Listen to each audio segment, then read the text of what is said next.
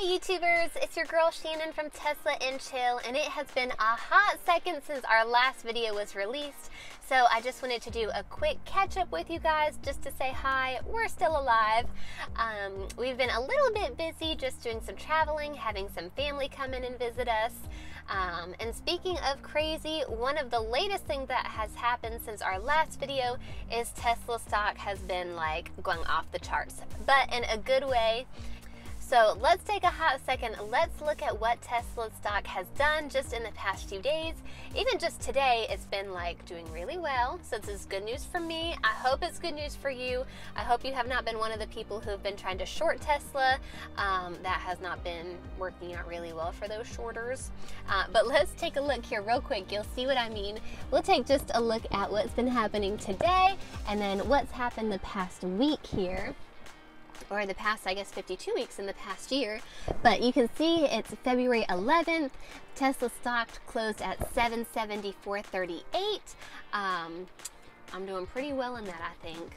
I wish I got in back when, if you recall, I talked to one of like the employees when we did the Tesla tour, and he got into Tesla's stock when it was like $19 a share, and he was able to buy a Tesla like outright with some of that money, so that is like super good. And I'm thinking he probably held on to some of his stock, so he's definitely making more bank off of that. But take a look here at these numbers because it is so crazy. You can see the 52-week high was $968.99, and if we compare that with the 52-week low of $176.99, that is insane. So Tesla stock has been going crazy. It's making Elon billions of dollars. And if you remember, probably like, was it maybe a year or 2 years ago? It was a little while ago, Elon just made a tweet where he wanted to like privatize Tesla. And I think he made a comment about going back to like making shares $420 a piece. And I don't even think that even like got past the tweeting stage.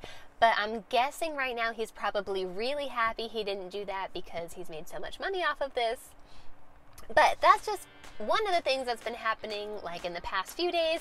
Tesla, of course, has released a few changes on the car, and we'll probably go over that in some future videos.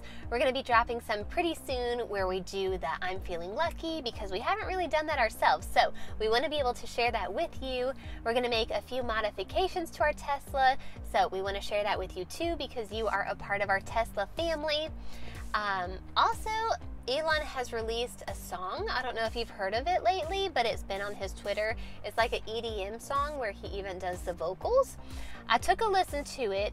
I won't lie, it's not really my favorite.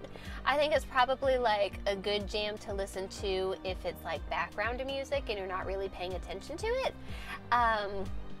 Yeah, so not really my favorite song. I'm hoping maybe his future songs will be a little bit better, but honestly, like my own my personal opinion is that Elon doesn't really need to focus much on music when he's already got his hands full making the Cybertruck, making the Model Y.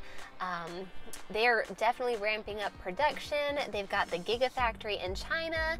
Hopefully the coronavirus won't make like a huge impact on all of this.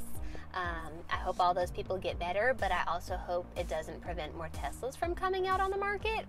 But here in America, they are expecting the Model Y to be released sometime in March, which is like way ahead of schedule for Tesla. I mean, typically, let's be honest, you know Elon, he typically runs a little bit behind schedule. When he promises something, we usually really expect something to come out like a few weeks later, maybe even a few months later. So the fact that the Model Y might actually be delivered in March, that's a really big deal. So Tesla is definitely doing well in a lot of areas, even worldwide, which we love to hear. But those are just a few of the things that has happened since our last video. I know there's so much to cover, but we're going to have some more videos coming out for you soon. So thank you for your patience. Thanks for watching, and we'll catch you next time.